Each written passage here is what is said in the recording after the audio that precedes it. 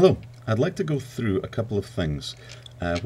People have to deal with nowadays is a varying amounts of data that they have to put through from their 5D. Now, if you're using maybe 2 or 3 clips or just doing a little demo, any of these programs are basically the same.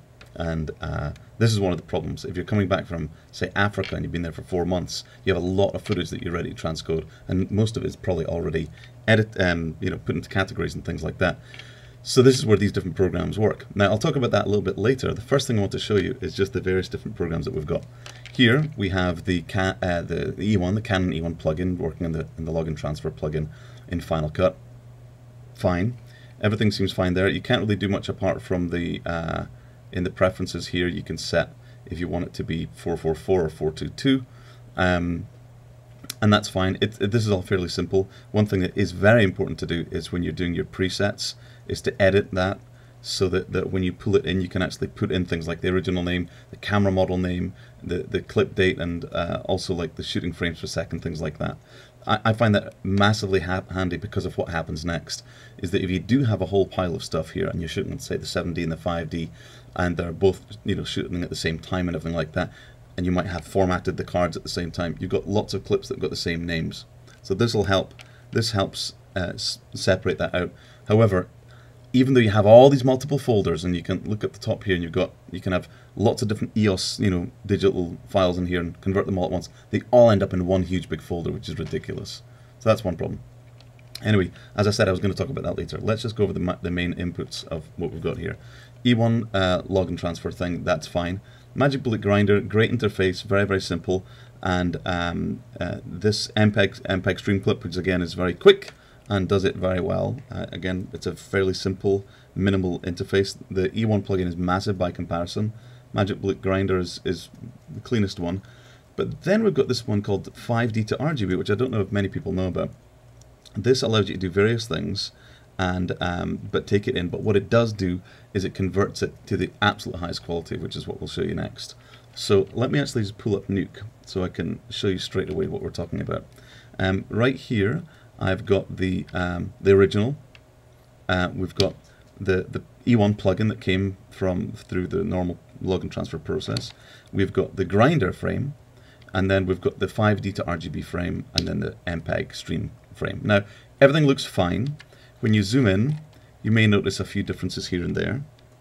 Again, we're looking at them. I should have had my text box zoom in too. But we've got the original. Number 2 here, that's the E1 plugin. Number 3, that's from Grinder. Number 4, that's from 5D to RGB. And 5, Streamclip. Now, this is the next part. This is the important part. Put it back to the original. Have a look at those blocky things there. Okay? Now, I'm going to put into a closer area here. You'll be able to see straight away that on number 1, which is the original, number 2, you see the changes in the color there? It's the way that the algorithm works to pull out the best out of the data. And you can straight away see that the E1 plugin gets a little bit more contrast in there, a little bit darker. And but you can still see there's noise in there. 3, Grinder, actually does the best job, I find, of getting the highlights in a respectable area. And also the darks have got a lot more detail in them. But here we go, number 4. All of a sudden, when you look at it now, you see the difference between 1 input, which is the original, 2 Canon E1. Let's skip let's go to Grinder next. Let's go to the MPEG stream. They've all got this same amount of blockiness, apart from this one, which is much, much smoother. Look at the difference in the red channel. Look in the green channel. Again, blue channel, you can see it as well. There's not so much, you really do see it in the red channel an awful lot. It feels like the difference between 422 and 444 color sampling. You see it in faces, you see it in highlights straight away. These are the normal ones. And then you get the much smoother highlights there. So, there's something that, again, you bring them in straight in, and there's differences between all the different colors straight away, which is a major pain in the neck, especially when you're going through Final Cut. The 5D to RGB does do a very good job of putting it in there and making everything. It is the slowest of all of them, but not by that much. Now again, when you look at it here, you can see the color differences straight away. if I look at the reds, if I go to a different frame, and I go to one where we've got red now, if I just bring in the original color, that's what it looks like. It's really, really, really bright. And if I bring in the E1 plugin version, you can see there's a bit more detail in there. Grinder, oops, the difference between grinder and that is not much difference now. There used to be a difference with the way that one of them flags the gamma flag, which in preview mode in Final Cut is kept. You know, for instance, some of the other flags that are ignored when if you rotate anything in QuickTime Player and you bring it into Final Cut, you'll see that it's rotated. Lovely. As soon as you hit render, it flips upside down.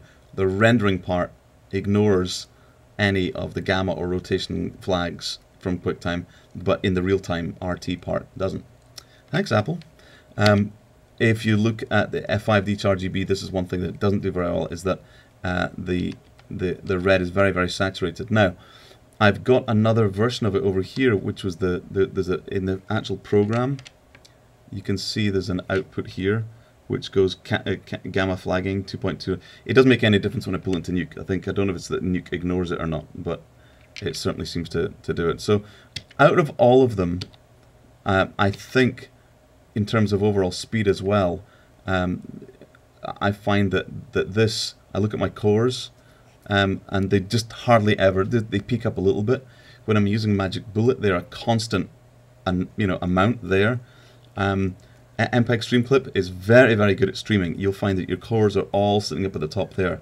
With 5D to RGB, interesting, you can actually, from the command line, it's one of those command line type things and it feels very Unixy. This one you can run many instances of until you build up and saturate your CPUs. Just make sure you have a nice fast hard drive. So there you go. If I go, now we're going over to the actual in and outs of it. One of the things I touched on before is that everything that comes into this login transfer ends up in one bin. A massive pain in the neck. Because you don't want to be, if you're out in the field, you don't want to be transcoding out in the field. You want to be organizing out in the field. But this makes it very difficult. Same thing with Magic Bullet Grinder. It all ends up in the same place. I'd like to be able to select different chunks and say, okay, all of this goes to one place, all of this goes to another place. It really, really is a pain. So Streamclip is the only one that actually does multiple destinations. Not the same for 5D to RGB. This one only does them one at a time. I think you can actually do a batch, but I think it's a script that you run from a command line. Something I wouldn't want to do. Obviously, Automator can help in these things, but it would really make it a lot better if it worked and you actually had it production ready. In another part of my blog, I did say that the E1 plugin is just not ready. One thing that you can do is in the timeline in Final Cut, is just do a batch export and do it that way and convert over to ProRes 444. It's slower and it doesn't use the plugin and it's not as good, but you can do it that way and have multiple parts. Now, again, you have to be careful with the batch export in Final Cut because it's buggy as well, and you can find yourself chasing your tail with the output destinations being all. You set the last one, if you go back to one of the other ones, if you've made a mistake, you'll find that it resets them all and changes them all around. It's a major bug that's annoyed me for many years. Anyway, so overall, I think Magic Bullet Grinder in terms of speed and also color fidelity wins. The E1 plugin is good, but it doesn't use your CPUs very well. This MPEG Streamclip in terms of speed wins, but in terms of color saturation, not so good. The 5D to RGB wins in terms of, if you want the best looking image, I'm sure that you could change, say, your decoding matrix to make it, I guess you could do that as well to flatten out those reds, and you can bake that gamma correction in there. But it really is if you want the highest quality, but the speed is not good. I was able to maybe do in Magic Bullet Grinder 3 or 4 clips to the one clip that was going on here. But you pay for what you get. Okay, I hope that helps, and I hope it's shed some light on these multiple issues. And I bet you if there's any other ones that I've missed that's not MPEG Streamclip or any of these ones, give me a shout. Cheers.